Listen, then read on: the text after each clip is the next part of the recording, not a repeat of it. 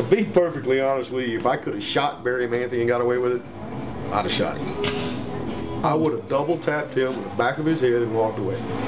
In '99, I came to Columbia, Missouri. I was working for a bail bonds company. The company hired me to come in and take care of its recovery department, which were people that missed court dates.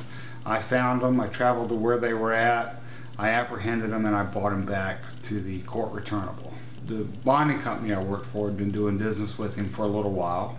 We knew that he ran prostitutes because we had bonded some of the girls out that worked for him. Most of the community knew about him. Certainly every bonding company in Boone County knew about it. Between me, my ex-wife, and I don't know, 3 or 4 other bond agents that was with all terms, we probably bonded out every freaking hooker in the county. It was a profitable relationship. He had girls that worked for him. They would get arrested, they'd get in trouble. We'd bond them out, he'd pay us. But as that developed, as that went forward, Barry came under suspicion. So Barry got arrested on some minor charges back in '97, '98, and we bonded him out on a couple of those minor charges.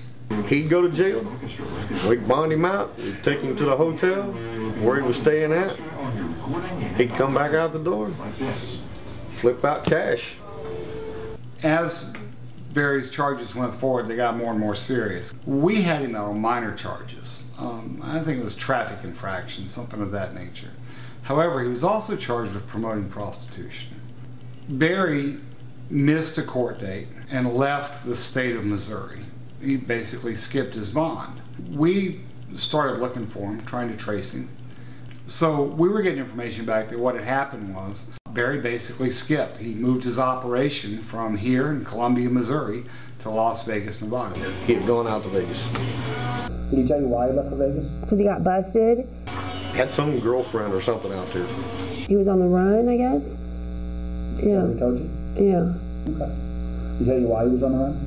For prostitution. He was doing the same thing in Las Vegas that he was doing here. He was running prostitutes. Some of the same girls that were working for him here had ties to some of the girls that were working for him out there because a couple of them left and traveled with him. We found him and was getting ready to go out there. We did not pursue him to Las Vegas, Nevada because it wasn't worth it. It was a kind of a business decision. We would have spent more money trying to recover him than we would have if we just paid his bond. As nice as Vegas was, Barry must have had a soft spot for Missouri, because according to those around him, he started looking for a way back, and it didn't take long for him to find one. In 2003, the prostitution indictment against Barry Manthe was nolle prost, or dismissed. A report prepared by Officer Carolyn Foster indicated Barry's prostitution charges were dismissed by way of a nolle prosequi on April 14, 2013. When you're a fugitive from justice on a felony, the government doesn't normally say, oh, you've hid it long enough, we're going to dismiss the case. Especially when you're dealing with something as reprehensible as someone who promotes underage prostitution. It was surprising that that was dismissed without explanation.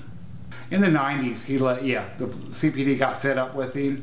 He left, went to Vegas, opened up operation out there, waited a few years and came back here.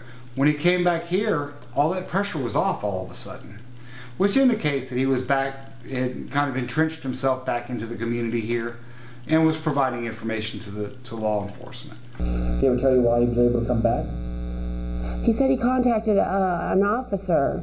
Once you started having prosecutors that would drop charges, and you'd start seeing different raids happen.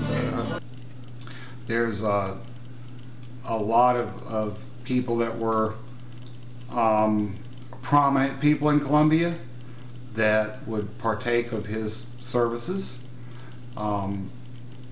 People that I wouldn't name, but there was, very catered to a wide variety of people in Columbia, Missouri. I'd like to see him do life in prison. That's where he needs to be.